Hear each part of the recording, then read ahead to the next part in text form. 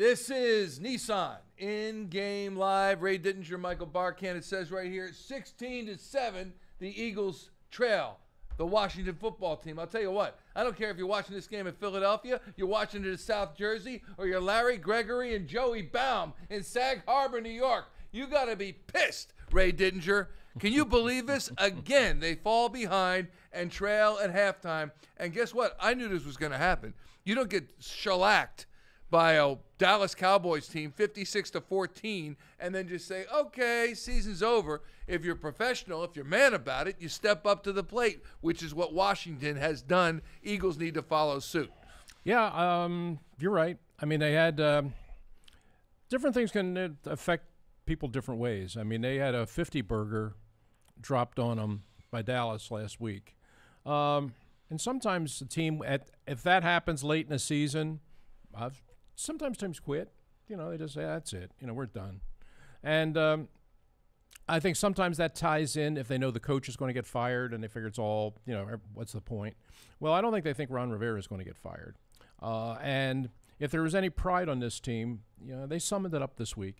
But I think it was, as we said in the pregame show, I think it was really important for the Eagles to come out and right from the jump of the game, take control of the game. You know, take your first possession, take it down, score, get a lead, and at some point at that point, you might see the Washington, you know, the air start coming out of the balloon, and at halftime you might have the game in hand. The Eagles did just the opposite. I mean, they let Washington take the ball and march it right down the field and score easy on their first possession, and all of a sudden they've got a little life. And now here you are at halftime. You know, Taylor Heineke looks like, you know, looks like Joe Montana, Joe Theismann, and Joe Kapp all rolled into one. I mean, I think at one point, the last time I saw, I think he was 14 for 16. And again, I'm going to come back to this. This to me is 17. This is just a, you know, kind of a Jonathan Gannon issue. I don't know why he insists on playing this soft zone defense. And let's these quarterbacks just have all these easy throws and, you know, build some drive. I mean, they've had 4 possessions. They've scored on all of them. Is Washington offense that prolific? I don't think so. I think you're making them look a lot better than they are. Yeah, I agree with you, Ray. When you look at what Washington did, and you just mentioned it, 6 plays in 3 minutes, 6 seconds to start the game, and I thought, here we go again. And believe it or not, the Eagles have not trailed as many times at halftime as we might like to think. Certainly, they were tied with Washington in the first game between the teams on December 21st. No Taylor Heineke in that game. No. And he's looked pretty good. You got to give it to him, but there's a soft zone. Also, how about bringing an extra rusher every now and again? They have on a couple of occasions, got home a couple times. And then a couple times you do have to give Heineke his due. I mean, there were a couple times that he had pressure right in his face and was getting ready to take a hit and got rid of the ball and turned what could have been a big negative play into a first down play. So, yeah, I mean, he has played well, but I think the way the Eagles' defense is playing right now has allowed him to be so. I mean, you look at what Washington is offensively coming into the year. They are really a team with very few offensive weapons. I mean, Antonio Gibson was their best running back all year. Well, he's not available to them now. So they're playing this rookie Patterson, who is not even a draft pick. I mean, he's basically a walk-on.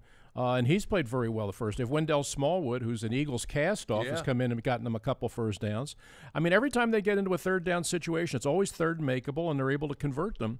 And, you know, 4 possessions, 4 points on the board. I mean, that's, you know, I mean, the Eagles have to really reassess here. I mean, this is no joke. I mean, 16-7. You know, you got some work to do here coming out in the second half. Now, are the Eagles the better team? Sure. I don't think there's any question they're the better team, but they haven't played like it through 30 minutes. 16-7 could have been 16-10. They went for it on 4th down in their initial possession. Would you have? And then they did so again in the red zone and got a touchdown out of it. Would you have done that? I would have taken the points early in games. Philosophically, that's where I am on that. Early in games, I want to take the points. You know, just get me the points. They weren't quite in the red zone, but they're right on the fringe of it. They were around the 25. It's an easy field goal. It's a chip shot for Elliott. I'd take it. I'll take the points and go from there. But, you know, Nick Sirianni's trying to take the aggressive tact here, and I think that there was something to be said for wanting to be aggressive, you know, and take control of the game. But that to me is a tougher call. I mean, right there, I would have taken the 3 points and been happy with it. But right now, you know, they put themselves in a hole, and now they're going to dig their way out of it. Mm-hmm. What would you change with regard to the Eagles' offense because they have a very balanced attack, at least so far.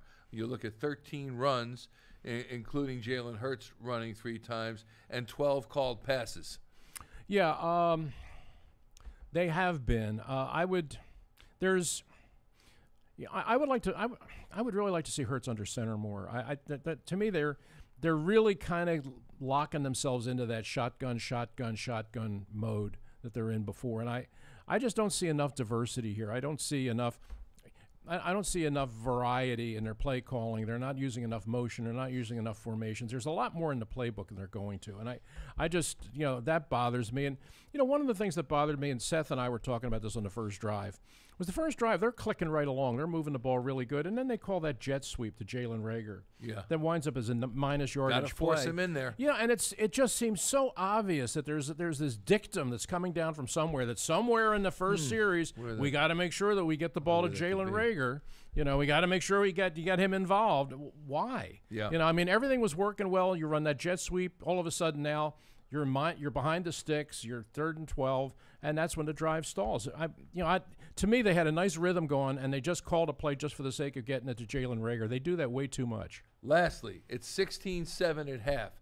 You, Seth, and myself were discussing this right before you and I came down here. If the Eagles do not call timeout at the end of the half, they're only losing 13-7, not 16-7. And in a game where every little tiny point counts, you want to be losing by 13-7 and not 16-7. What do you think about doing that, trying to freeze the kicker? You only hope that those 3 points don't come back and haunt you at the end.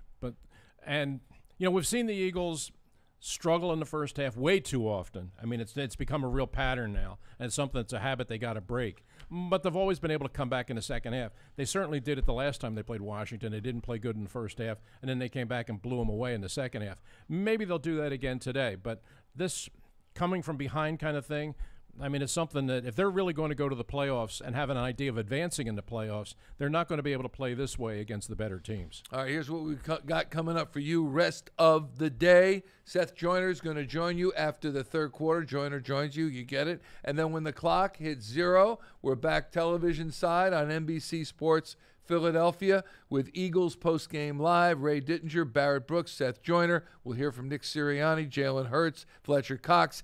Any particulars in this game today, all that coming your way on NBC Sports Philadelphia. Enjoy the second half.